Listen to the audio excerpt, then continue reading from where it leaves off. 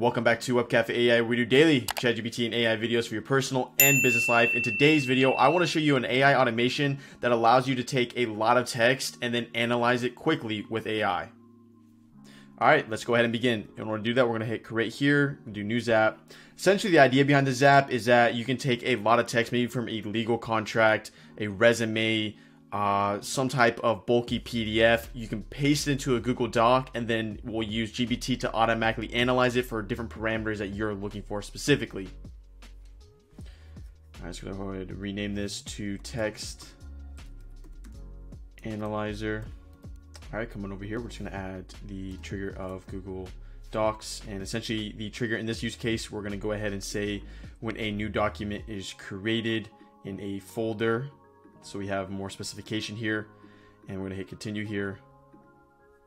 We're going to go ahead and choose our courses account.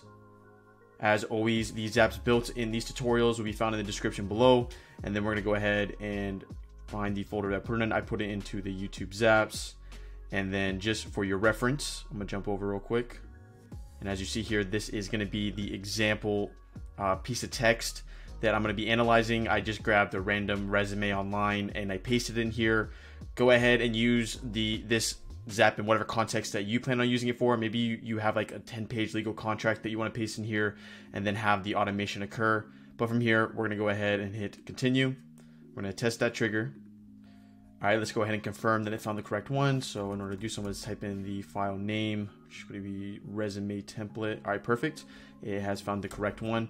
From here, we're going to go ahead and do a couple things. So the first thing we're going to do is we're going to do a ChatGPT block. And we're going to do the event of conversation.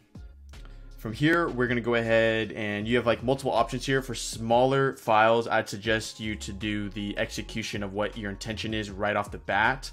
But if you don't have smaller files here, go ahead and start with a GPT 3.5 block in order to format the text better. So we're going to go ahead and say based on this and then give context of whatever you're trying to summarize here. So in this context, we're summarizing a resume. Based on this resume, do semicolon parentheses, and then we're going to do the file raw plain text here, and then we're going to do parentheses again. We're going to say please generate a summarization of the 6 main points, and then we're going to go ahead use 3.5 as this is more grunt work. We're going to use a memory key of res out, and then we're going to hit continue here, and we're going to test this action. Okay, so based off this lengthy resume, it was able to print out these 6 main points. Basically, the context of why I made this block was more of, think of it as like insurance. So if you guys down there essentially put in a lengthy legal contract or a piece of text file that's very large, you're going to want to set up a block like this that essentially summarizes the data to the main points. So maybe my intention here was wrong. Maybe what I'm really looking for here is not necessarily the 6 main points. Maybe I'm looking for please generate a summarization of work experience, specifically what's occurred within 2020 and onward. So maybe I want to get very specific on this type of summarization if we're dealing with that lengthy of a file. So I'm gonna go ahead and retest this again to show y'all. And then once we get that output, I'm gonna go ahead and proceed to the next stage of this as if I didn't need to summarize the doc like this and I had, you know, not too much data to mess around with. All right, so as you see below me, we are getting access to specifically what I asked for when it came to work experience past 2020. So it says since 2020, Jason Miller has worked at Amazon Warehouse Associate in Miami Gardens while performed all warehouse labor duties such as parking, picking, counting, and so on. All right, so I went ahead and renamed that block to compressor. The purpose of this block, as I said before, is really to, you know, make your data smaller. If you're familiar with Zapier and AI, you may get that really pesky error, it's just 504 error. That typically means and is correlated with too much data being inputted into the conversation. Therefore, it times out. So use this as a trick for any other context that you're dealing with that kind of error. Sometimes you just got to mitigate and minimize the amount of data that's going into the initial input.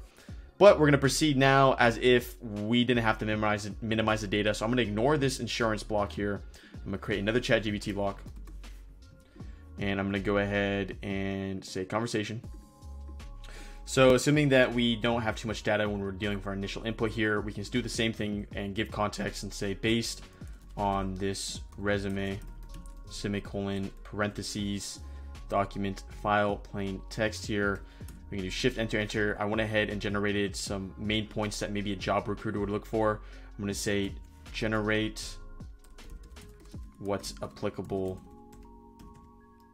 here. I'm going to do semicolon, and then essentially I generated 4 things. So we got relevant skills, job specific skills, and competencies, work experience, education, accomplishments. And then let's just say the role is marketing manager.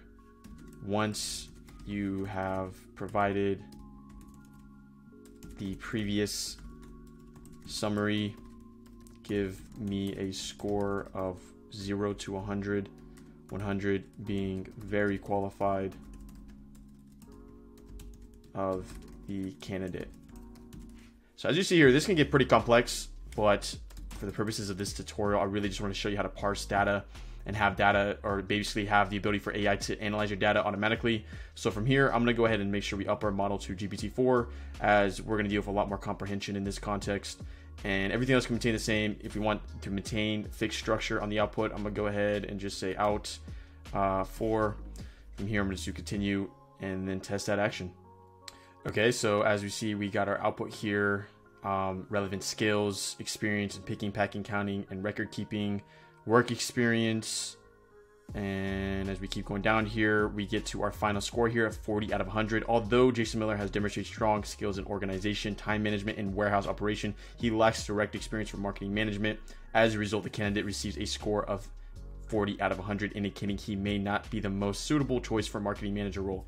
As you see here, this can come into context with a lot of other things when it comes to analyzing text in different realms and different areas of business. But in this specific context, and this could be a very useful tool to maybe pre-text or check out resumes before they, really take into consideration or go to a first form interview. Now, if you feel like you've learned something at this point, make sure to like the video. It helps us here at Web Cafe AI, and it's completely free.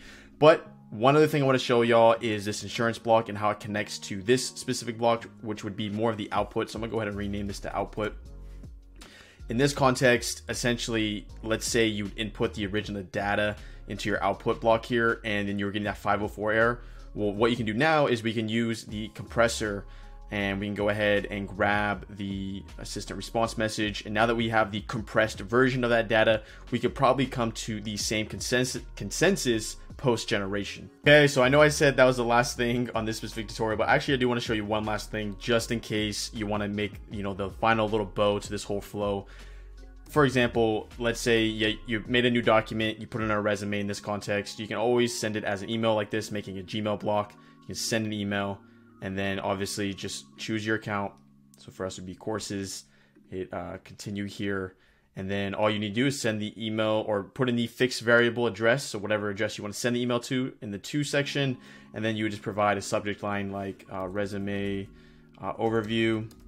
And then in the body, we would just put in the output that we just created there.